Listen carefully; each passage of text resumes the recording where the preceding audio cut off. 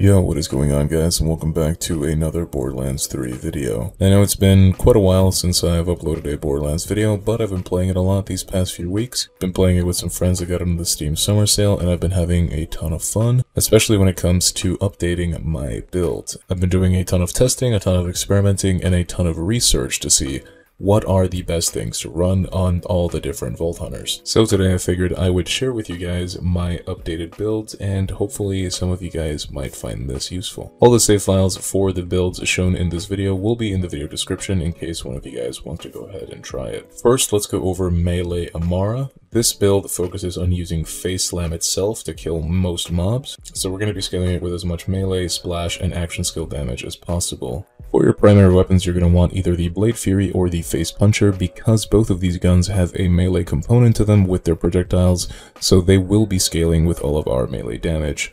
The anointment you're going to want on both of these is slam damage increased by 300%. This is what's going to allow you to walk into a room, look at the minimap, and see all the red dots disappear. For bossing, you're going to want a stat stick like the Psycho Stabber or the Guardian Angel, preferably with the weapon damage increased by 300% after using Face Slam anointment. You're going to use this in combination with your Fish Lamp Grenade to insta-kill bosses. Now, your Fish Lamp doesn't need to be perfect, but it does have to match elements, so I do recommend farming one in each element. For your shield, you're going to want a Revolter Shield with the Action Skill Start Anointment, nothing new there.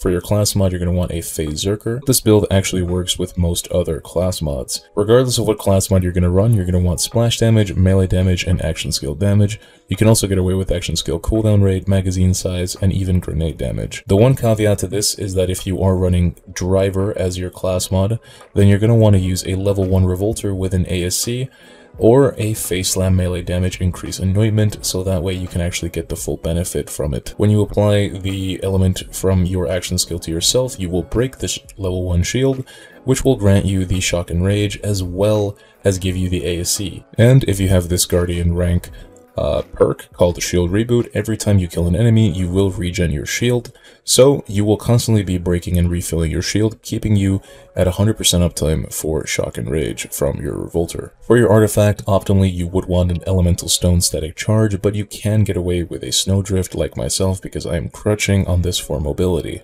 Especially if you're not using a Driver class mod, this feels really nice to use because you don't really have another way of getting around. If you're struggling with survivability, you can consider using a Knife Drain Static Charge, or you can use a Auto-Idle Snowdrift. As for the skill tree, I'm going to put it on screen right now so you guys can screenshot it or copy paste it or whatever it is that you need to do. The important parts being we're getting Avatar, so that way we can cast our Face Slam twice, even though it has a little bit of an annoying delay.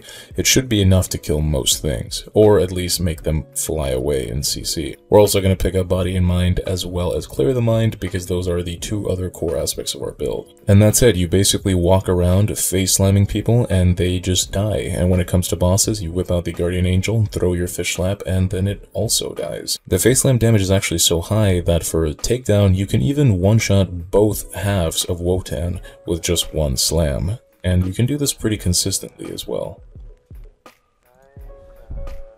The second build I have for you is a more gun-focused build. Now, we're still going to be using the Blade Fury, and the reason for that is because Amara just gets so much melee scaling from her skill trees and just her kit, that there really aren't that many other weapons that I like as much as the Blade Fury for her. The playstyle of this build is using Ties That Bind. You're basically going to CC large groups of mobs, one-shot them, and move around at the speed of light. This build, because of the skill tree, which I will show on screen right now, has sustainment, which gives it a ton of survivability, and we are going to be dealing damage of every single element.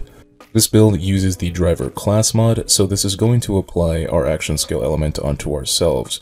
Now, once we do that, we're going to break our Revolter Shield, which is going to give us Shock, as well as casting our action skill will give us the Cryo Damage ASC. Our Grenade is going to give us a Radiation ASC. Our Artifact, which is Unleash the Dragon, is going to cause every single enemy we shoot to be set on fire. And then we are spec'd into Infusion, so our guns will deal a percentage of Corrosive. So again, to recap, you have Corrosive from your skill tree, Shock and Cryo from your shield, Radiation from your grenade, and then Fire from your artifact. And because we are spec'd into Clear the Mind, All enemies are going to lose their resistances to elements, which means that no matter what enemy you face, you will be able to kill them, even if they are immune to a single one of those elements. The game plan is, again, pretty similar. You use a Guardian Angel with a Fish Lap to kill bosses, while you use the Blade Fury to kill pretty much everything else. And finally, the last build I'm going to cover, all credits go to Borderlands Gamer. This guy consistently uploads Borderlands content, and he has the world record with Amara with this build. So I figured it was worth sharing because honestly, I have never seen anything like it before, and it is a ton of fun to play, however nauseating it might be.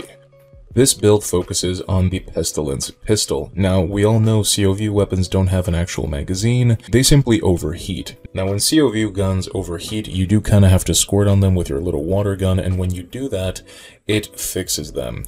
However, when this gun breaks, it creates a giant radiation explosion, and this explosion can be cancelled and done over and over again.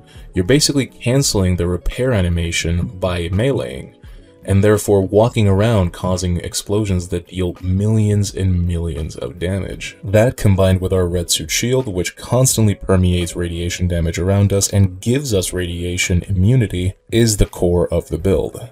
So again, you're going to be using the Pestilence, you're going to initially shoot it until it breaks, and then you're going to cancel the repair animation with your melee or your action skill. You can also cancel the animation by swapping weapons, but if you remain on another weapon for too long, it will automatically repair itself over time, so you do want to make sure that you swap back into it within a reasonable time period. I also have a face puncher here with the Terror Melee Anoint. This is going to give you a chance to apply terror to yourself, which is basically guaranteed with every single shot. Once you apply terror to yourself, your Grenade Anoint, which gives you damage and fire rate, will kick in. This is going to give you 35% more damage, which is strictly an upgrade from the On Grenade Thrown Global Damage Anoint. However, this is honestly overkill. You do not have to do this for damage. You will see in the gameplay that I'm basically just one-shotting everything around me, even using the reload explosion damage to phase through bosses. So the only time you will use the Fish Lap is when you're fighting something like Seer or Himavoris, because Wotan, you can literally just stand next to him the entire time and he will just die. This is also a driver build, and I know that not a lot of people can stomach it. Honestly, the movement speed and the constant explosions, as you can see from the gameplay, make this build pretty hard to control, honestly, to navigate, but it is super fun. The reason we're using driver is because we want to have some movement, because we're not using a snowdrift, but mainly we want to match our Fish Lap element to our action skill element, because we're using an elemental projector. Now, we are basically going to have radiation on top of us permanently, so this is always going to boost our radiation damage by 129%. But if we apply our action skill element to ourselves, like say corrosive, we will deal 129% more corrosive damage, and that counts our grenade. So our Fish Lap is suddenly going to be doing over double the amount of damage it was doing before. And that's basically the build. You walk around and constantly cancel this animation to kill everything around you. You want to make sure your action skill element and your Fish Lap match elements, so that when you throw it holding the Guardian Angel, it will just explode thanks to the damage boost of elemental projector. If possible, you also want to use static charge, because we are speccing into splash damage and melee damage in our skill tree. We can kill pretty much anything with the face puncher as well. And so those are the builds. Again, shoutouts to Borderlands Gamer. I'll leave a link to his channel in the description. Like I said, all the save files will be in the video description in case you guys want to go ahead and try them out for yourselves. If you like this video, please make sure to leave a like, as it really does help me out, and subscribe. Let me know if you guys would like to see Wonderlands builds as well, as I have been working very hard on those too. And yeah, thanks for watching, and I'll catch you guys in the next one. Take care.